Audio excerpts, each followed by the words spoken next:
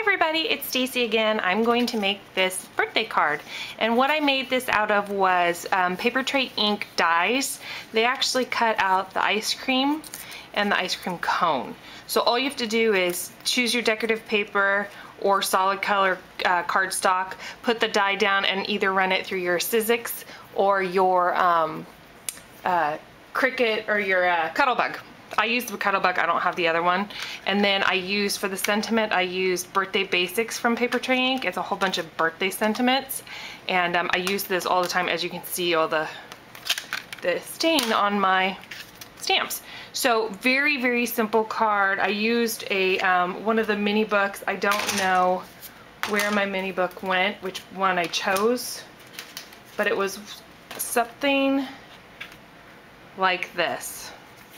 And you can get these anywhere. I like the double-sided, so you can use both sides of it. Lots to choose from. I cut this out a while ago and I never made the video, so I apologize, but it's one of the mini books. So let's go ahead and get started. It's very, very, very simple. So you need to start with your card base, which I get the ones that are already perforated, and I just fold that in half. I buy that in bulk. And then it's from here, it's just layering. And you could do edging. I did edging on the other card, which I like it because it gives it dimension.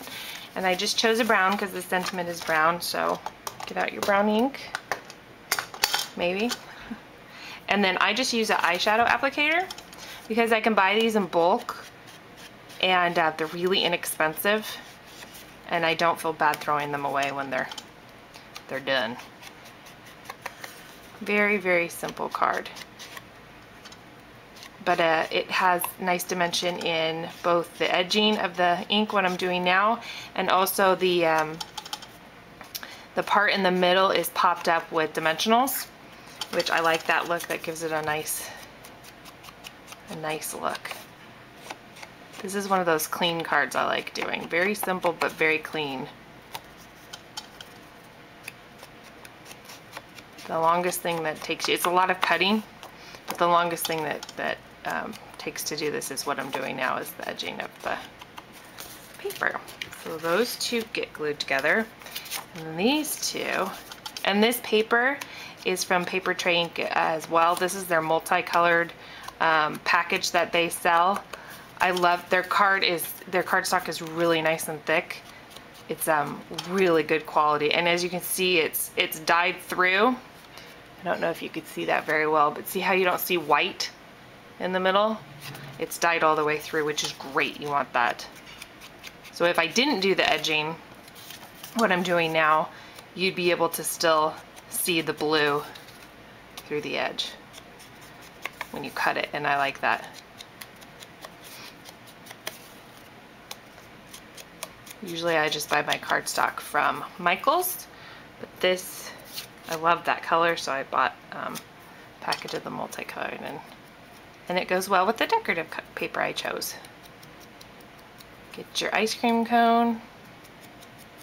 And if you could, to add more dimension, you could actually run the ice cream and the ice cream cone through the Cuttlebug with maybe the Swiss dots to give it a little bit more dimension and depth to match the polka dots on the back thing, the decorative piece of paper, but I am not going to do that.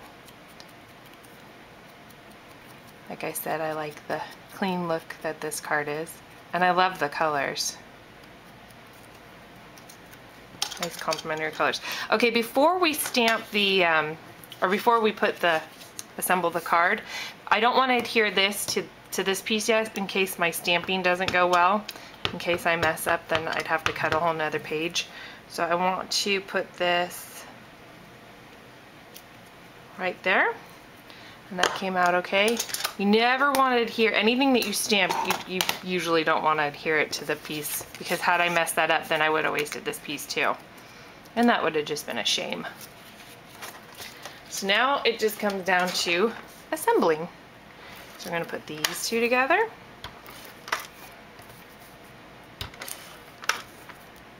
Get all the corners.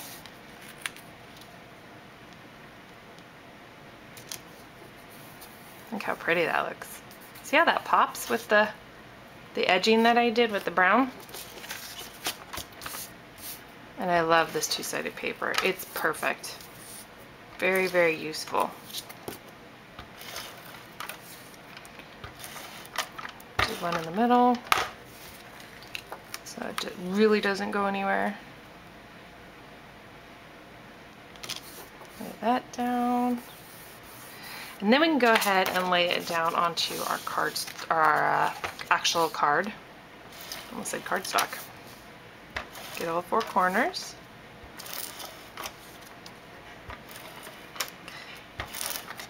I think I got it off the edge there a little. Line it up.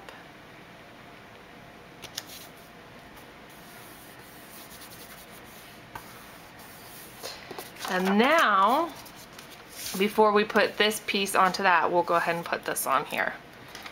So this is kind of a small piece, so you may want to get your Zig 2A glue gun out again just to get that tip, just so this doesn't come up. It's in the middle there too. And then go ahead and put that as close to the sentiment as possible.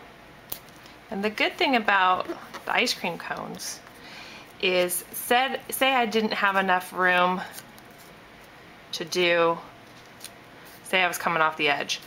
This ice cream cone is quite forgiving. I can make a shorter cone or a larger cone. So I think I want to adhere these two together first.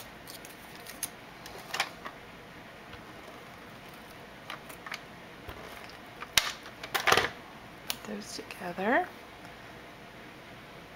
And you want enough of the blue to be showing. Just like that. And for reassuring purposes, to make sure it's really stuck, you may want to even tape it. Is it going to go off the edge? No. Did it go off the edge? Which is a little... Make sure you cut your tape short enough. I went a little too far. So just all you do is peel that back, reach for your scissors, and trim that off.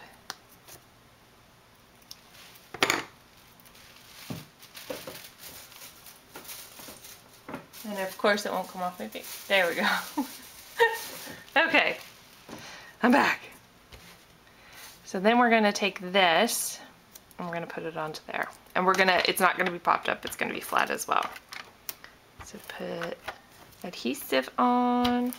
I really like to make sure my stuff doesn't go anywhere. I really, really use a lot of adhesive. That's okay. That's all right. And then put it right there. And then push it down. And then we're going to take our Stampin' Up! Dimensionals.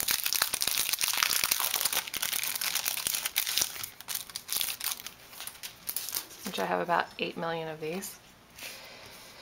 I'm not joking. And then we're going to put these in all 4 corners.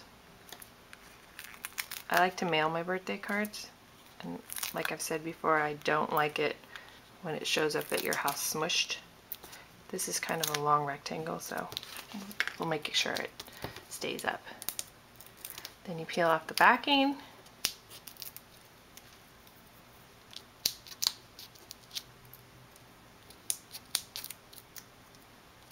And then you put it onto your card base. And the polka dots allow you to line it up pretty well. Look at that. How cute is that? So PaperTrey Ink dies, decorative paper. So I got these 2 pieces of paper from the same booklet. I got that. I mean, you can buy these, like I said, Michael's. I get a lot of mine from Richard's, but they have 2 sides to each one of them. They're really, really simple. I mean, I have a million of them. Look at how cute that paper is. You could do this with anything. any of these little booklets, and you can make mass quantities of these. So I hope that you enjoyed, and if you have any questions, just let me know. Thank you.